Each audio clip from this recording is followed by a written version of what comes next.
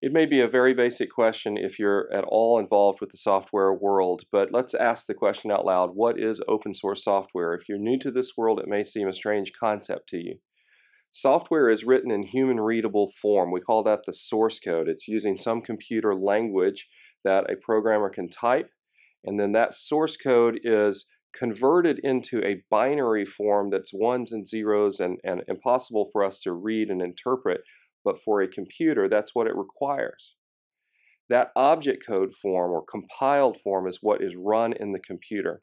Sometimes there's an intermediary step so that it stays in a source code format, and there's something called an interpreter that in real time reads the human readable form and performs the software's functions. That's really how the internet operates, how the web operates. We write something in HTML code, and that stays in that readable form, and then a browser interprets that on the fly and renders the web pages. That's really an issue of source code being rendered by an intermediary, the browser program. But the same concept applies. There's source code form that's readable, and there's object code form that's executed by the computer. In most commercial software businesses, only the object code form of the software is provided to the customer. Why is this? Well, the reason is pretty simple. Although you know what the software accomplishes, you understand what its functions are. Without seeing the source code, we don't really understand how it accomplishes those functions.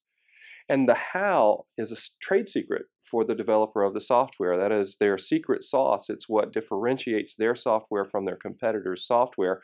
And ordinarily, we don't provide the source code form in a commercial software licensing situation.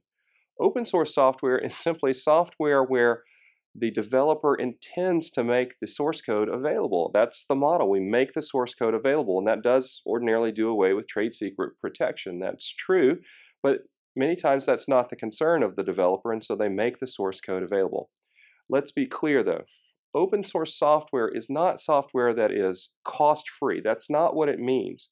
Oftentimes, open source software is provided without cost. There is a wealth of open source software available for free, but it doesn't mean that it can be for charge or not.